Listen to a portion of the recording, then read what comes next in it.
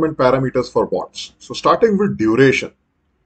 So duration is a measure of interest rate sensitivity of the bond. So by definition, this is defined as an approximate percentage change in bond price for a 1% change in yield. So we have taken an example of 1% here, but this quantum can be different. So we can have a smaller percentage change as well for our analysis. But for now, let's stick to 1%. Now, it's a very effective and a frequently used metric by market participants, both by banks and financial institutions, mainly for measuring the overall risk of their bond portfolio, also at the same time for their limit monitoring purposes. Because we know that banks have a very robust limit structure, and limits is a way of translating the risk appetite or risk tolerance of a bank into a quantitative term, which can be used for actual benchmarking or comparison purposes. So even for limits monitoring, duration happens to be one of the useful metrics which banks use. Now, a few types of durations. We start with Macaulay duration. So to understand Macaulay duration, there are two viewpoints to see this. So one is this is called as the weighted average maturity of the bond. And how do you define this weight? The weight is defined as the present value of cash flow as the proportion of the bond's price. So we are going to see this through a simple example as well. But this is one of the ways of defining Macaulay duration. The other way to look at Macaulay duration is to understand how long on average will the investor of the bond have to wait in order to recover all of their investment or recover all of the cash payments which are due from the bond. So these are two ways in which we can view Macaulay duration.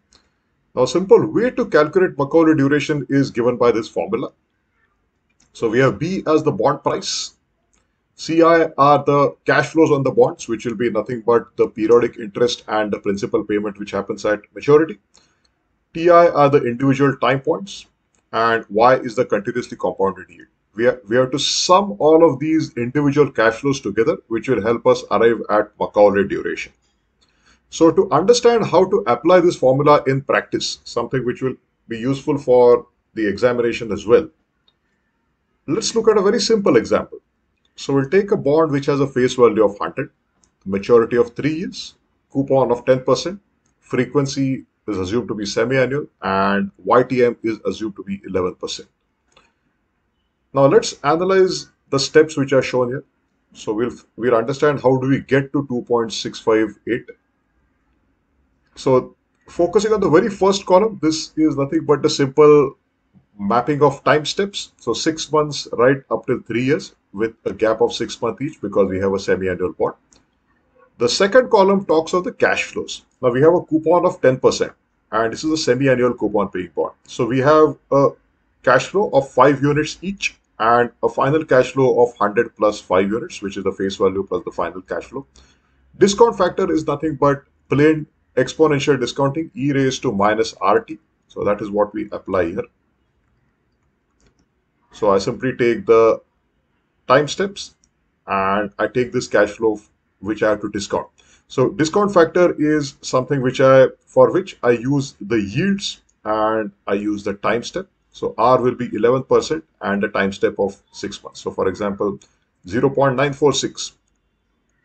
This will be derived as e raised to minus 11% into 0.5. Something like this.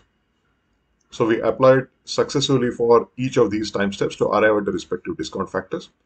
Now, these factors are going to be used for present valuing of all our cash flows. So simple time value of money calculations. This PV is simply a product. So this PV is a product of CF into the DF columns, which are shown here. So simply discounting these cash flows to present. And if I sum up all of these present values, I know that this is nothing but a bond price. So following the definition of a bond price, where we say that a bond price is nothing but the summation of present values of future cash flows. So that comes out to 96.74. Then we calculate the individual weights. So you can imagine weights are nothing but the contribution of each of these individual cash flows vis-a-vis the total bond price. So these are simple ratios. So to calculate weights, I take present value of cash flow 1, which is 4.732, and I divide it by 96. Then for the second cash flow, how do I get to 0.0463? I take 4.47 and we divide it by 96.74 again. So that way, these weights are nothing but a weighted average, or maybe the individual weights of each of these individual cash flows vis-a-vis the bond price. Naturally, everything has to sum to 1 because these ratios are with respect to the bond price. And the final column, which is time into weights, that is, these are the time steps. So the first column and the weights which we have calculated. So a simple product will give us the time was time and weight products.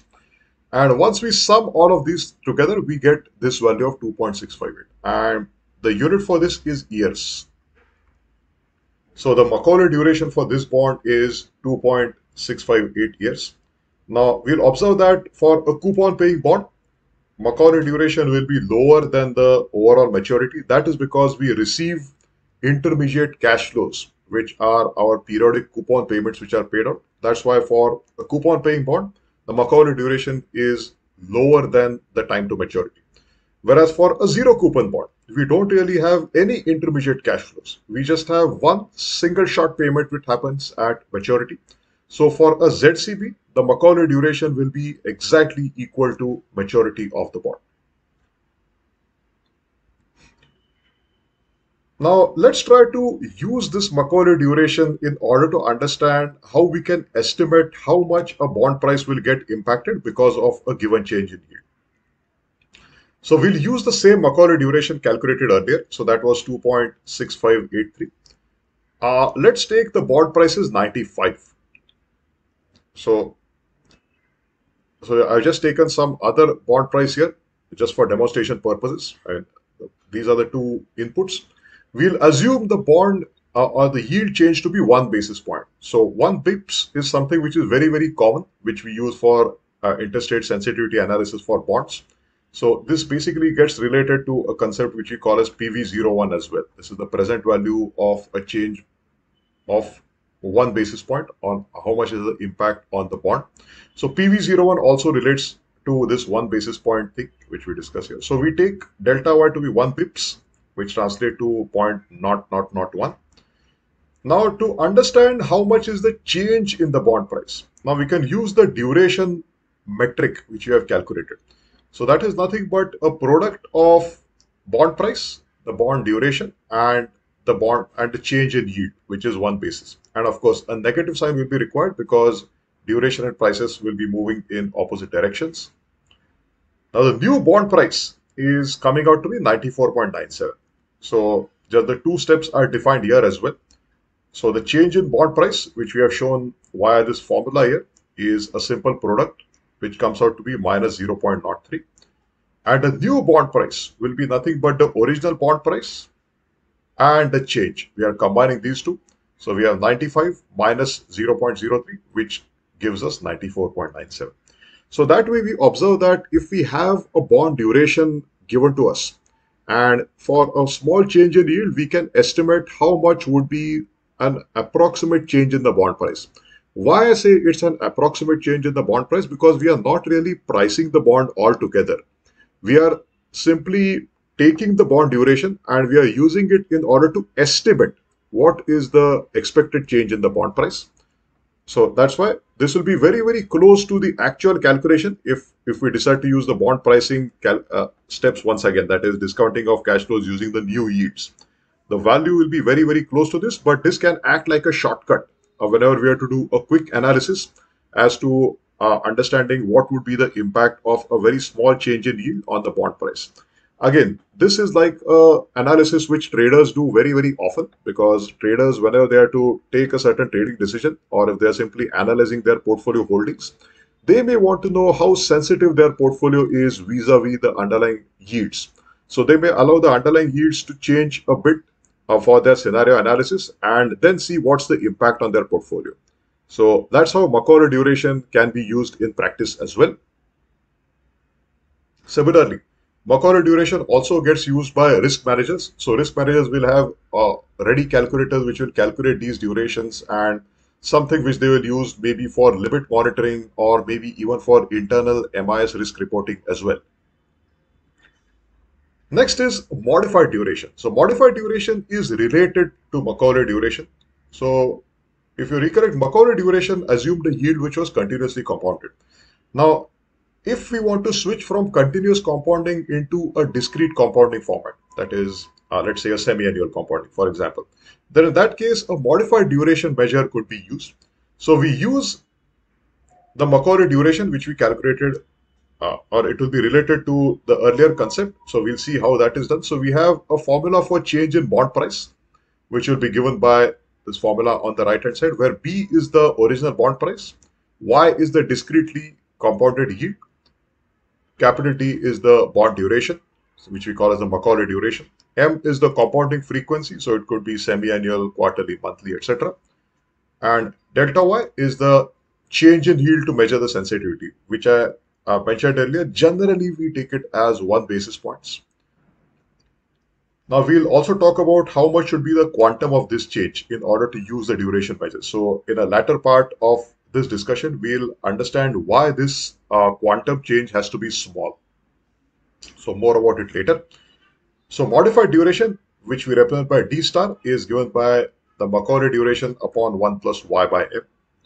And duration relationship, in order to understand this sensitivity or change in bond price, will be given by this simple equation on the right hand side. So applying a simple example to understand modified duration, let's say a bond is priced at 95. Its duration is 2.5 years, which is the Macaulay duration. The yield is 12% and it's compounded semi-annually, so 6 monthly. Now our aim is to calculate modified duration.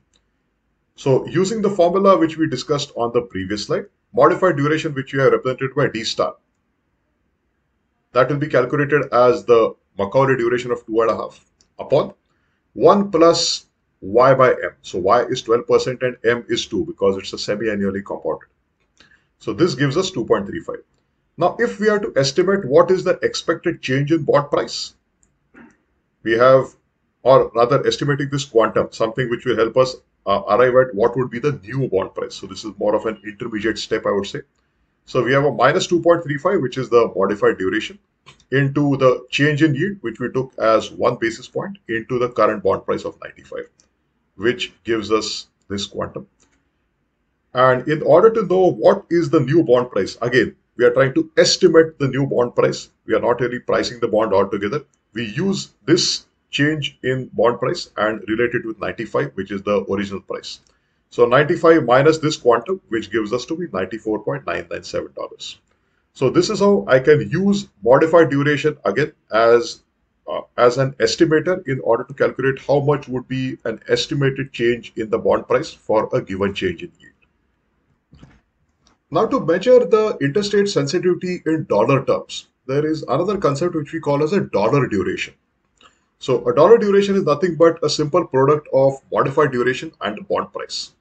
So it's calculated this way, D star into the bond price.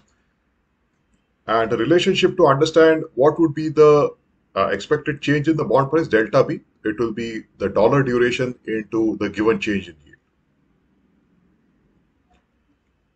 The third type is effective duration. Effective duration is a popular metric whenever we have to handle bonds with embedded options. So of course you can apply effective duration for plain vanilla bonds as well. However, whenever you have bonds which have embedded call or put features, effective duration is something which happens to be a useful measure to be used for that analysis. So that more of a definition for the effective duration is given here. Now, why we talk about the expected changes in cash flows or possible fluctuations? Because whenever we have any kind of call or put features which are embedded, that that impacts the cash flow schedule for a bond. So if I compare a plain vanilla bond versus a bond with embedded options, then there is a difference in the nature of cash flows. For a plain vanilla bond, I know for sure that I'll be receiving certain payments at specific time points. However, whenever I have a bond with embedded options, that may not be the case. Whenever I have such options, they can result in variations in the cash flows which I receive, depending on whether a certain option gets exercised, whether an issuer call or maybe an investor put gets exercised. That will have an impact on the overall cash flows which the bond is going to generate. So to take care of those possible impacts of changes in cash flows, we have an effective duration as a metric which we use in our analysis. So the formula for effective duration is given here. So one quick way to relate with the effective duration concept formula, which we have written here. Let's say I'm standing on point X and I would like to calculate the effective duration. So what I do is I drop the yields by a very small quantum delta Y. I price the bond, and if I drop the yields, I come to this point, which I'm showing by the cross. And using this yield, I try to price the bond, which we represent by P minus, which we are also represented by point A. Next, I come back to the original yield of Y0. I increase the yield by Y star. And then I go to the higher yield, Y plus. Again, we'll reprice the bond. We get to P plus. And that way, this is shown by point B here.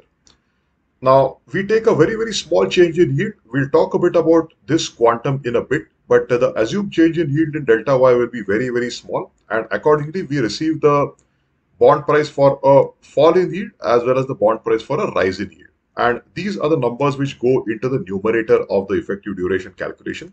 And it will be divided by 2 into the initial bond price into delta Y, which is the change in yields. So this is how effective duration can be quickly calculated by a simple analysis.